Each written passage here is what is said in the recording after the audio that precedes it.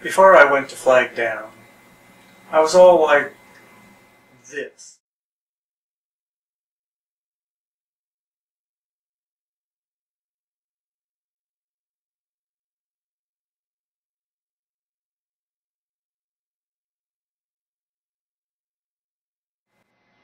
But after flag down, I had a lot of things to say. What to say about it? I mean, it was like, psh, boom. I mean, just, wow. When I read about it, I said, this is it. This is it. I was astounded. It blew my mind. I thought, where else in the world? Where else in the world can we have a gathering of powerful, individual, free-thinking, suppressive people that would have any more impact than a gathering of suppressives, a mecca of suppressives, flag down 2014. You talk about SPs. I mean, SPs.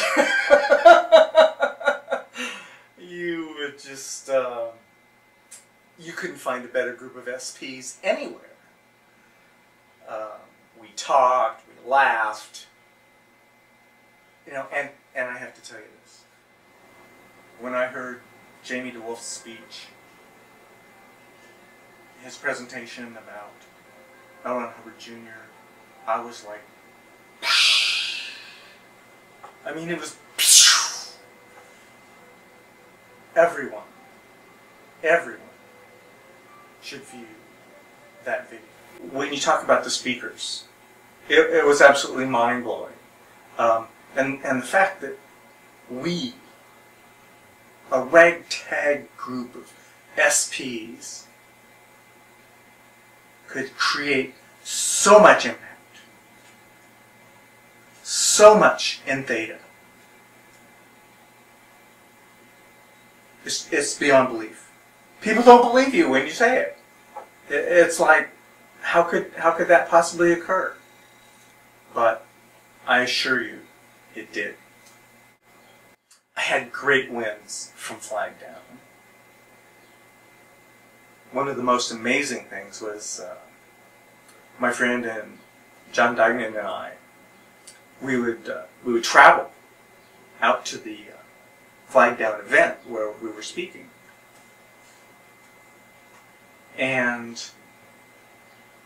it was like magic. We came to a venue. We literally got a parking space within seconds. We would pull up, and the person would pull out, and there we had our parking space, just right there. It was just an amazing experience.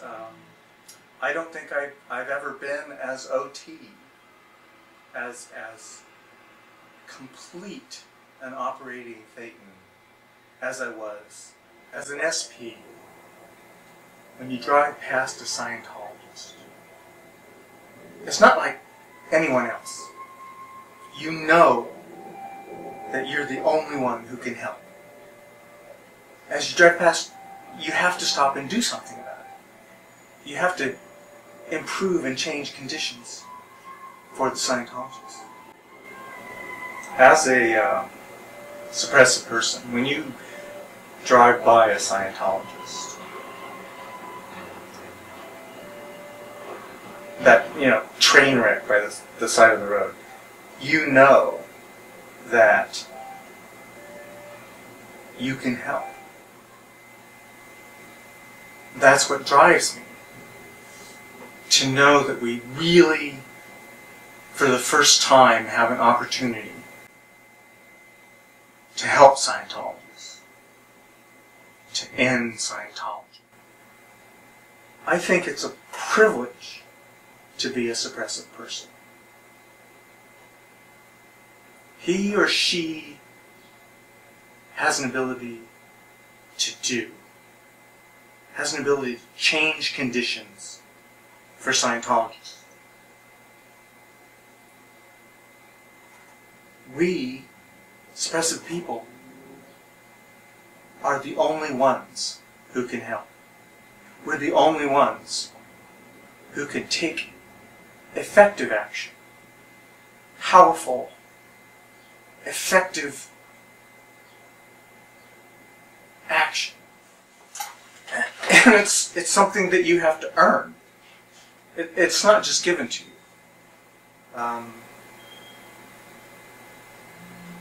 There are many pathways to becoming a suppressive person, but again, you have to earn it. You have to stand up and do something. It's not something for the faint of heart. It's a deadly, serious activity. But when you do, it's just amazing. I mean,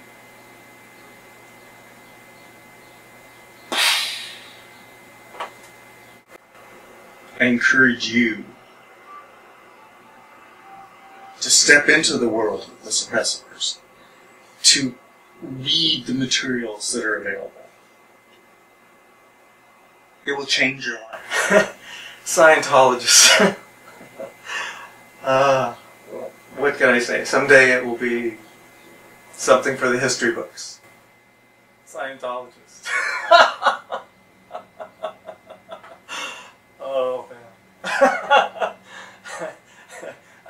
I have to laugh at that because you know, someday you'll say Scientologist and they'll go, who?